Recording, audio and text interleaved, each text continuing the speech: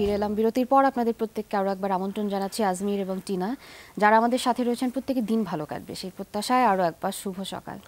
শুভ সকালের পাশাপাশি আর যারা কিনা এখন আমাদের সাথে রয়েছেন জানেন যে সাধারণত সকালে বাংলাদেশের এই অংশে আমরা নানা রকমের অতিথিদেরকে জানার সুযোগ পাই, আমাদের সুযোগ মিলে নানা রকমের আয়োজন, নানা রকমের উদ্যোগ সম্পর্কে জানার অনেক কাজ।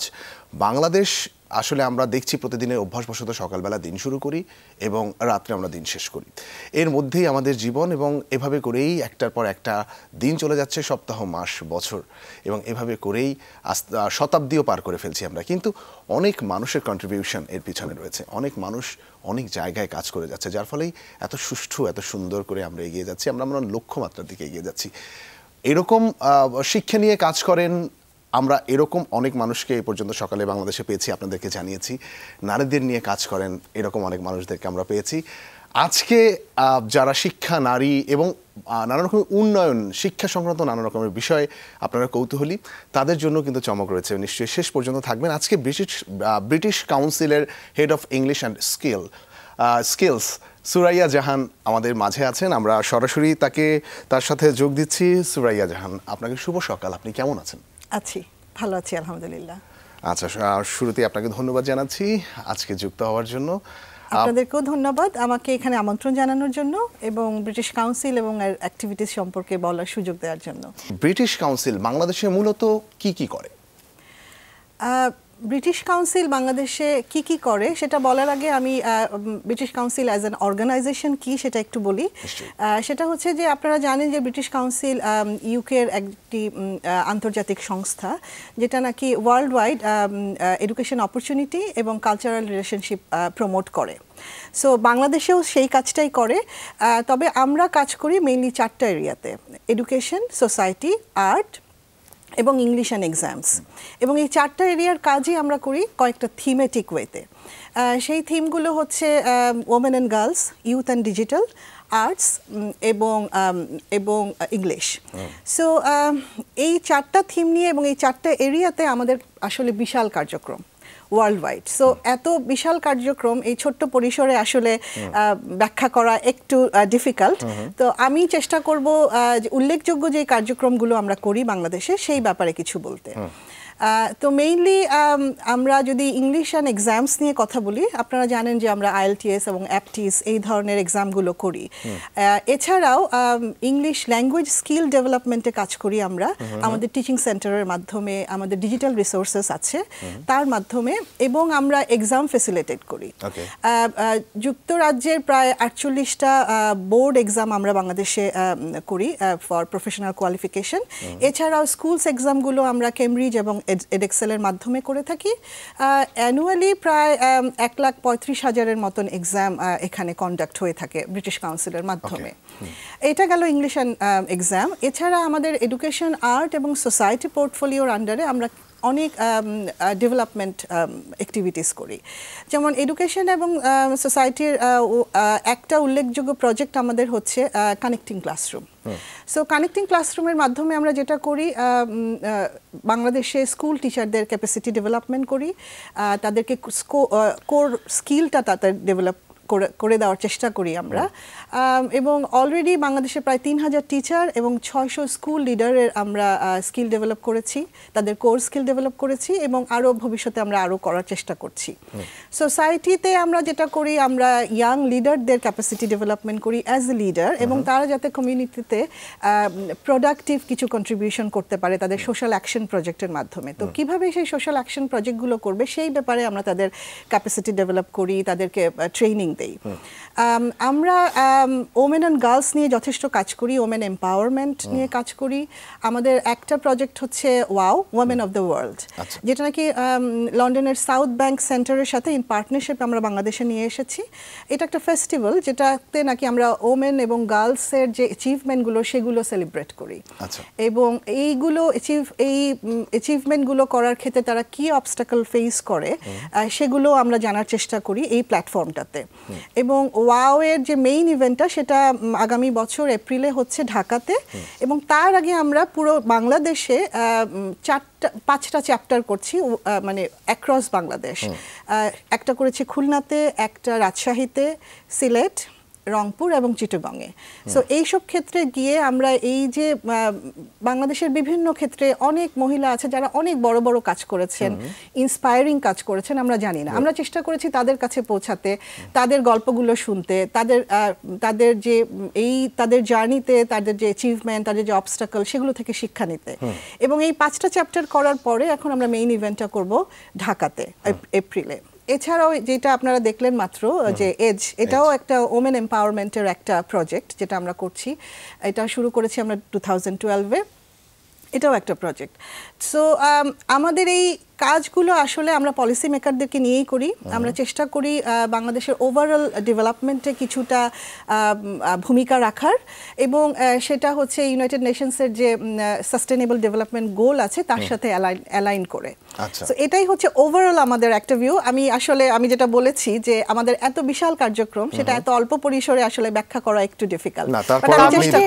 আপনি যেটা বললেন সেখান থেকে আমি একটা পয়েন্ট একটুখানি জিজ্ঞেস করি, যে জায়গাগুলোর নাম করলেন, তারপরেও যে বিভাগগুলো আমাদের বাদ পড়লো, ওখানেও কি যাওয়ার পরিকল্পনা আছে? জি, এটা তো প্রথম বছর, তো আমরা চেষ্টা করেছি প্রথম বছর এই 5টা জায়গা কভার করতে, বাট সামনে আমরা আরো করব, সেটা তখন অল ওভার বাংলাদেশ আমরা সব জায়গায় আস্তে আস্তে যাওয়ার চেষ্টা করব। এজ নিয়ে একটু বিস্তারিত যদি জানান, যেহেতু এটা উইমেন এম্পাওয়ারমেন্ট কে। জি, এজ হচ্ছে English and digital for girls education. এটা আমরা শুরু করেছি 2012 সালে ব্র্যাকের সাথে। বেশ অনেক বছর, প্রায় 5-6 বছর হয়ে গেছে। তো ব্র্যাকের সাথে শুরু করেছি। আপনারা জানেন যে সাউথ এশিয়াতে বিশেষ করে মহিলাদের ইংলিশ এবং ডিজিটাল স্কিলের ক্ষেত্রে ছেলেদের তুলনায় পার্টিসিপেশন কম। সো এই রিয়েলাইজেশন থেকেই আমরা 2012 সালে English and digital for girls education এই প্রজেক্টটা শুরু করি in partnership with BRAC. So আমাদের উদ্দেশ্য ছিল বাংলাদেশের সোশিও ইকোনমিক্যালি মার্জিনালাইজ কমিউনিটিতে, specially in the rural areas, যে অ্যাডোলেসেন্ট গার্লসরা আছে যাদের এই সুযোগ সুবিধাগুলো কম, শিক্ষা, ইংলিশ, ডিজিটাল স্কিল, এই সমস্ত স্কিল নেয়ার ব্যাপারে এই সুযোগ সুবিধা যাদের কম, তাদেরকে একটু প্রমোট করতে। আপনাকে এখানে একটু থামাচ্ছি, এরপরে বিস্তারিত আবার শুনবো। আপাতত একটা বিরতি নিয়ে ফিরছি। Thank you. দর্শক সাথেই থাকবেন, আপাতত একটা বিরতি নিচ্ছি, বিরতির পরে ফিরছি।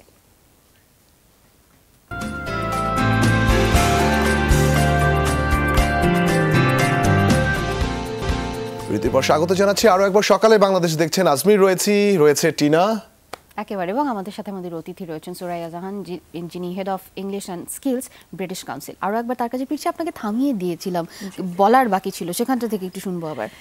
যেটা বলছিলাম যে আমরা দেখেছি যে সাউথ এশিয়াতে ইংলিশ এবং ডিজিটাল স্কিলসের পার্টিসিপেশন মেয়েদের অনেক কম। সো সেই রিয়েলাইজেশন থেকে 2012 সালে আমরা ব্র্যাকের সাথে পার্টনারশিপ করে এজ প্রজেক্টটা শুরু করি। এবং যেটা হয় যে প্রথম প্রজেক্টটা আমরা করি মানিকগঞ্জে, একটা প্রজেক্ট, কিন্তু সেই প্রজেক্টটা এতই সাকসেসফুল ছিল, এরপরে আমরা আসলে গ্র্যাজুয়ালি অন্যান্য জেলাতেও শুরু করি, এবং রাইট নাও আমরা 9টা জেলায় এজ প্রজেক্ট করছি।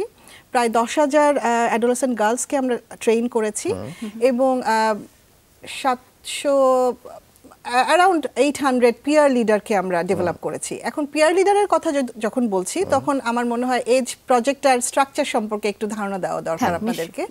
সেটা হচ্ছে যে এটা হচ্ছে প্রজেক্টটা এবং এই যে ট্রেনিং মেথডটা, এটা পিয়ার লেড মডেল, যেখানে there will be no teachers. আচ্ছা, সো এটা খুব কিন্তু ইন্টারেস্টিং লাগছে শুনতে। এটা একটুখানি ছোট করে বললে হবে না? আমার মনে হয় এটা একটু বিস্তারিত শুনবো আপাতত। যারা এখন আমাদের সাথে আছেন, আপনারা জানেন যে খুব গুরুত্বপূর্ণ একটা বিষয় নিয়ে আমরা কথা বলছি নারীদেরকে নিয়ে, নারীর শিক্ষা নিয়ে। আমরা কথা বলছি একজন বিশেষ ব্যক্তির সাথে, যিনি ব্রিটিশ কাউন্সিলের head of English and skills, Suraiya জাহান। ঠিক যে জায়গাটাতে আমরা নিউজে যাওয়ার আগে আপনাকে থামাতে আমাদের হয়েছিল, ইনফ্যাক্ট সেই জায়গা থেকে। হ্যাঁ, এজ নিয়ে বলছিলাম, এজের মডেলটা নিয়ে বলছিলাম, যেটা নাকি peer lead model. Peer lead মডেলের বিউটিটা হচ্ছে এখানে কোনো টিচারদের মাধ্যমে ট্রেনিংটা দেওয়া হয় না। আমাদের ব্রিটিশ কাউন্সিলের কিছু মাস্টার ট্রেনার আছে, যাদেরকে দিয়ে আমরা পিয়ার লিডারদেরকে ট্রেন করি, এবং এই পিয়ার লিডাররা উঠে আসে ওই কমিউনিটি থেকেই, ওই ক্লাবটা থেকেই। আমরা এই ক্লাবের যারা একটু ইন্টেলিজেন্ট, একটু বয়স একটু বেশি, এবং ডিজিটাল এবং ইংলিশ স্কিল কিছুটা অলরেডি আছে এরকম কিছু মেয়েদেরকে তুলে নিয়ে আসি এবং তাদেরকে পিয়ার লিডার হিসেবে ট্রেনিং করি এবং এই পিয়ার লিডাররাই পরে ক্লাবে তার যে পিয়ার গার্লরা আছে তাদের ভেতরে এই ট্রেনিংটা কাসকেড করে। এই পিয়ার কি পাবলিক রিলেশন পিয়ার, মানে কোন পিয়ার? পিয়ার বলতে তার সমসাময়িক যে মেয়েরা সেটাকেই আমরা পিয়ার বলি। হ্যাঁ, তো তাদের সমসাময়িক মেয়েরা যখন ট্রেনিংটা তাদেরকে দেয় তখন দেখা যায় যে কোনো ধরনের কোনো অবস্টাকল বাধা কাজ করে না কমিউনিকেশনের ক্ষেত্রে। তারা অনেক বেশি ওপেন আপ হয়, তারা অনেক ফ্রিলি ইন্টারঅ্যাক্ট করে। একটু আগে আমরা যে ভিডিওটা দেখলাম দেখেছেন যে মানে তারা খেলছে, তারা কবিতা আবৃত্তি করছে, তো তার মাধ্যমে তারা ইংলিশ এবং ডিজিটাল স্কিল শিখছে। তো যার কারণে আউটপুটটা অনেক স্ট্রং এবং অনেক ইফেক্টিভ হয়। তো এখন এই এজ সম্পর্কে যদি বলতে চাই তাহলে এর স্ট্রাকচারটা সম্পর্কে একটু বলতে হয়। এজ আমরা প্রোভাইড করি 3টা স্টেজে। প্রথম স্টেজটা হচ্ছে ফাউন্ডেশন লেভেল, সেকেন্ড হচ্ছে কনসলিডেশন এবং থার্ডটা হচ্ছে এক্সটেনশন। তো ফাউন্ডেশন লেভেল যেহেতু আমরা শুরু করি কিছু basic English skill, basic digital skill দিয়ে এবং কিছু সোশ্যাল স্কিল। তো সোশ্যাল স্কিল কোনগুলো? সোশ্যাল অ্যাওয়ারনেস, যেমন চাইল্ড ম্যারেজ, তারপরে ডাউরি এবং আর হাইজিন, ওমেন হাইজিন, এই সমস্ত স্কিলগুলো প্লাস ইংলিশ এবং ডিজিটাল স্কিল দিয়ে আমরা শুরু করি। তো ফাউন্ডেশন লেভেলটা শেষ হওয়ার পরে কনসলিডেশন লেভেলে যখন যায় তো ডিফিকাল্টি লেভেলটা আরেকটু বাড়ে, যেমন ইংলিশের এবং ডিজিটাল স্কিল আরেকটু আপগ্রেডেড ওরা হয় এবং সোশ্যাল অ্যাওয়ারনেসের ক্ষেত্রেও তাই হয়। সো এই মুহূর্তে এজের কনসলিডেশন স্টেজের 5th ফেজে আছি আমরা এবং যেটা বলেছি যে অলরেডি 9টা ডিস্ট্রিক্টে আমরা প্রায় 10,000 অ্যাডোলেসেন্ট গার্লকে আমরা ট্রেন করেছি এবং 799 জন পিয়ার লিডারকে ট্রেন করেছি। আর এইটা সাকসেসফুল হওয়ার পরে সেম প্রজেক্টটা ইন্ডিয়া এবং নেপালেও এটাকে কপি করা হয়েছে। একটু আপনাকে ইন্টারাপ্ট করছি, এই প্রসঙ্গে আমি আসতেই যাচ্ছিলাম যে কতটা সাকসেস, আপনারা নিজেরা কতটা স্যাটিসফাইড, সাকসেস রেট যেটা বলছেন যেটা সাকসেসফুল হওয়ার পরে তারপরে অন্য শিফটের কথা চিন্তা করেছেন, কিভাবে নির্ধারণ করেন যেটা সাকসেস হয়েছে কিনা? আচ্ছা, আমাদের মনিটরিং অ্যান্ড ইভ্যালুয়েশনটা অনগোয়িং। আমরা সবসময় যে কোনো প্রজেক্টের ক্ষেত্রেই মনিটরিং অ্যান্ড ইভ্যালুয়েশন আমরা সবসময় করে থাকি। তো এজের ক্ষেত্রেও সেটা আমরা করছি, কিছু কেস স্টাডি করেছি। তো সেই কেস স্টাডিগুলোতে এবং ইম্প্যাক্ট ইভ্যালুয়েশনে আমরা দেখেছি যে যেই মেয়েরা এই এজ ক্লাব জয়েন করেছে তাদের কনফিডেন্স লেভেল আগের তুলনায় অনেক বেশি। হ্যাঁ, তাদের ইংলিশ স্কিল, তাদের ডিজিটাল স্কিলও অনেক বেড়েছে, কমিউনিটিতে তাদের যে একটা ভ্যালু এবং সেটা বেড়েছে। দে আর মোর respected in their community, in their family নাও। এবং যেটা হয়েছে যে এই ক্লাবগুলোতে অনেক ড্রপ আউট অ্যাডোলেসেন্ট গার্লসদেরকে আমরা পেয়েছি যারা নাকি এই ক্লাবে জয়েন করার পরে আবার মেইন স্ট্রিম এডুকেশনে ফেরত গিয়েছে এবং যারা মেইন স্ট্রিমে ছিল তাদেরও রেজাল্ট মেইন স্ট্রিমে অনেক ভালো হয়েছে। তার মানে এটা সংযোগ সেতু, ব্রেকআপ স্টাডি বলতে আমরা অনেক সময় যেটা বুঝি সেই দূরত্বটাকে এটা কমিয়ে এনেছে এবং এটা তাদেরকে শিক্ষামুখী করেছে।